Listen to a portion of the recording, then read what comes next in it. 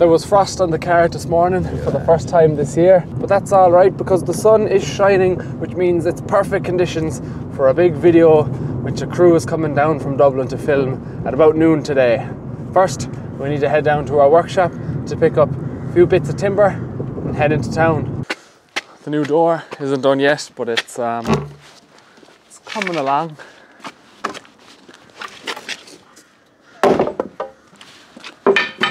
We finally found a place to hang up a 100,000 subscriber play button, plaque thing, and it's directly over this new table. I'm nearly finished. That there is my mother's fold-up table she wants back, and that there is the one I'm after kind of joining together. It's made out of ash, and then the countertop then is made out of oak. It's all been jointed together. I still need to sand this down and oil it, but this is hopefully where I'll be editing most of my videos from now on. Either way, this is a piece of walnut I picked up yesterday. These are pieces of maple. I'm going to make a box for my sister's birthday. I know she doesn't watch these, so I won't ruin the surprise. But yeah, I'm going to bring these down to the machine shop in Ballincollig, and I'm hopefully going to make them a small bit thinner. There's a new stonemason after starting work down here near the workshop, and that is the latest creation him and the apprentice Mikey are after coming up with. Looks fairly tasty, doesn't it? They're trying to repair all the walls along the driveway whilst keeping it in the traditional style, like this fella over here. That there is Lady, the landlord's dog. Here, girl, she's a bit shy now.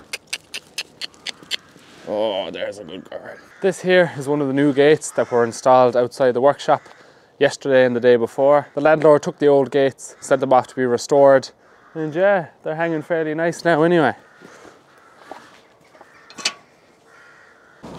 How are you? Yeah. You're the man who makes Hurleys, is it? Yeah. How's it going? John was telling me about you. Yes. I'm Owen. I make a few Hurleys as well. Right. I'm just down the workshop over.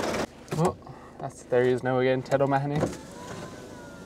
You want to see the gear? The gear? Yeah. I'd love to see the gear. Do you want to see every time now? I probably do 10 minutes. Take 2 minutes, hello. How are you? Morning. Morning, fine morning. It is. Let's get some blocks off me. Right, okay. You put your hurley up against the plank.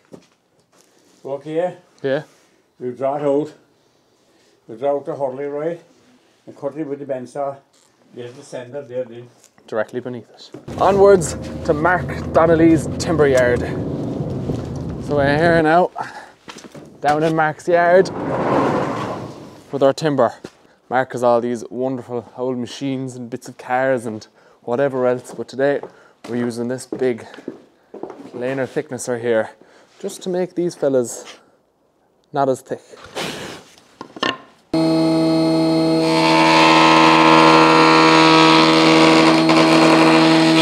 So there we have it, lads.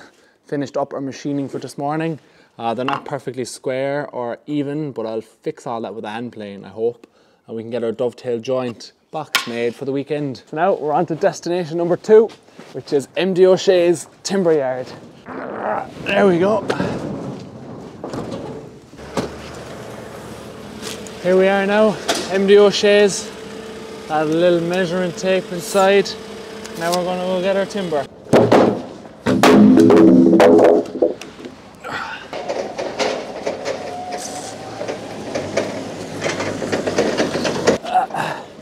Got a big ass 9x2, making another workbench down the shop. There we go, car fully loaded, timber sticking out the boot. Worst comes to worst, we get to look out through a nice new clean windscreen. But we've done it before and we do it again. I have 20 minutes to get home and 23 minutes before the crew get here. Pressure's on. While I'm waiting, I'm going to do a bit of work on my table here. Now, this fella is called a scraper plane, and I'm using him in the place of a hand plane just because I have the different planks with the grains going different directions. When I use a hand plane, I'm either going with the grain and it's great, but most of the time I'm getting tear out. Now, it's hard to make out on camera, but that's kind of this fluffy, severed fibres in the wood, which you don't really want. Now, I could use my sander, but don't really want to. More of a hand tool enthusiast here. This scraper is brilliant. You can go with or against the grain. Just told it the wrong way. You can go with or against the grain. And it does a fairly good job removing that tear out for you. Now I'm going to go hand sanding with the grain to bring her up to 120 grit. Hello. Good. Nice to meet you. How are you? Good now. The full crew is here, or is it just yourself? I was going to say, geez, well, no, I'm just here now. Oh, okay. I was just going to say, there's some amount of work going on right Yeah, they're training and building fences and ditches and work up there as well. It's lovely. While the weather's dry, they're getting whatever they can done. Yeah. I'll stop this fella from rolling anyway. This is for a charity called spunout.ie. We're just doing a promotional video. Supposedly there's a couch that we're going to bring out into the fields, so that'll be cool. There they are now. How are you? Oh, cool. You're plushy. You coming in, lady?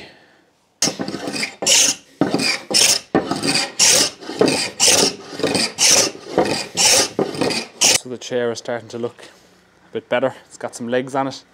What are you doing here? I'm steaming the props. I'm adding prop master to my CD now. Check out the setup they're after pulling up inside. Biggest soft box I've ever seen in my life. Passing the time now. A bit of sanding. How does it look? Bring the cushion to your side a bit more for me. Yeah. And then sit back in the seat. As in scoot your bum back. Okay. Yeah.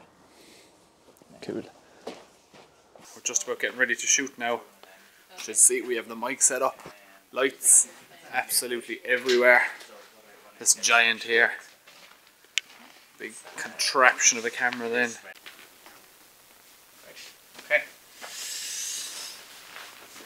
Did you say it's the left side the same? I think they're done for now. We can go and ask them to stop. No, it should be fine. Banging like that, we can always work around it. Oh, you want me to I can repeat myself when I'm not banging away? Perfect, yeah. So who's asking the question? I will be. Okay. I'm just going to get my How's our plushie? Is he seating position right. That's a good question as well. Is he looking the right way? Okay, once more. Can you introduce yourself? How's it going? My name is Owen. I was looking at the camera go again.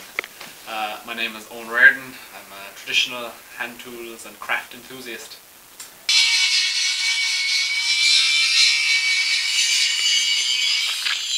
I think the little devil who was eating our tea bags might have succumbed to the poison we laid down. So it's getting a bit dark out, but that doesn't really seem to matter because they've got this big ass light outside that they're shining in through the window. So cool. New gate is looking fairly well. You can see the light coming in the window. Fake light image up, but it looks good. Can I see it from? It's bored. Yeah. Like, Okay, I'm really awkward. Can we move the insulation?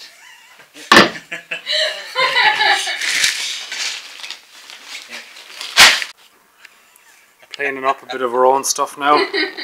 Paparazzi then through the window.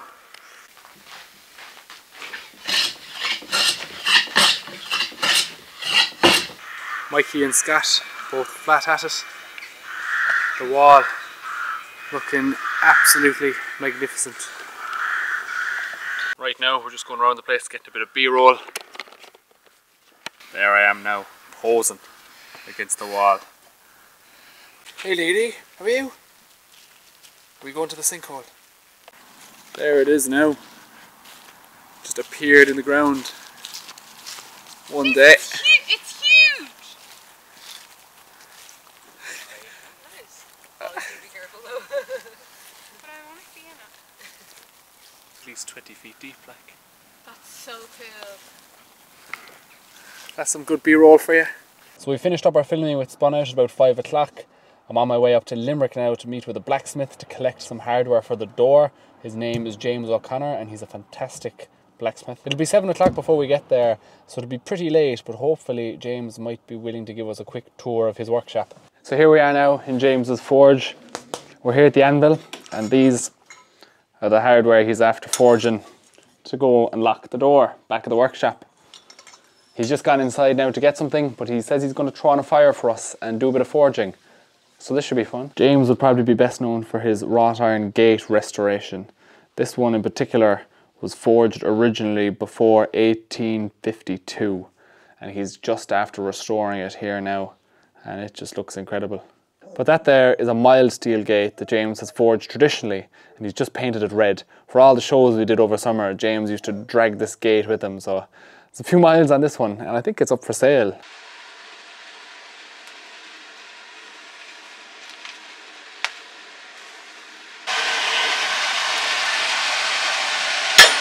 Do a horseshoe love heart. Do a horseshoe love heart. Horseshoe love heart.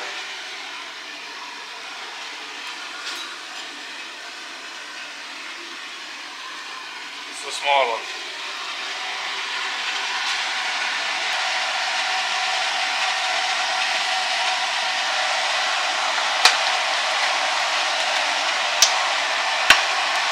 Yep.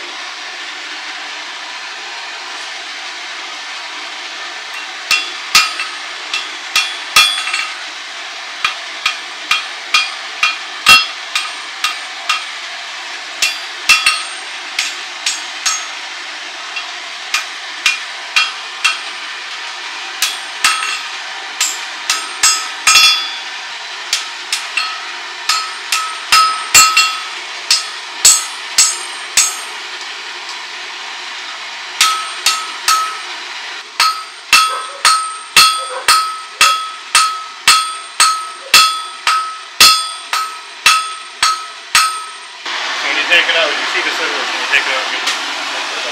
And there's your forging colour.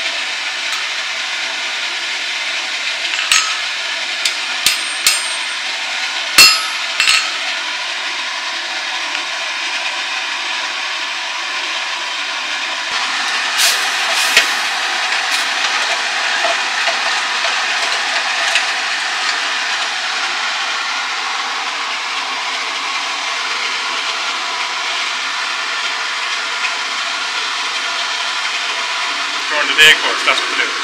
This horseshoe love heart, do a nice twist on it there.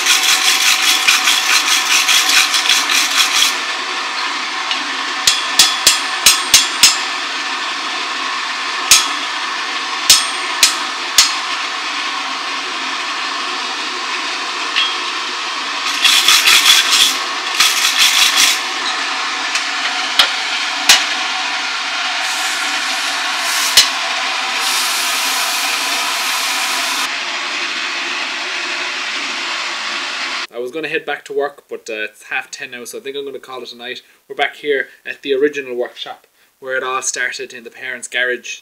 That was a cool demonstration from James O'Connor. He does workshops where you can go and learn how to smith with him for a day. So you can find him on Facebook at James O'Connor Blacksmith, or if you want to buy any of his pokers or his gates or any of his pieces, you can go contact him there. And there we have it. That was an unusual day in the life. Goodbye and good luck.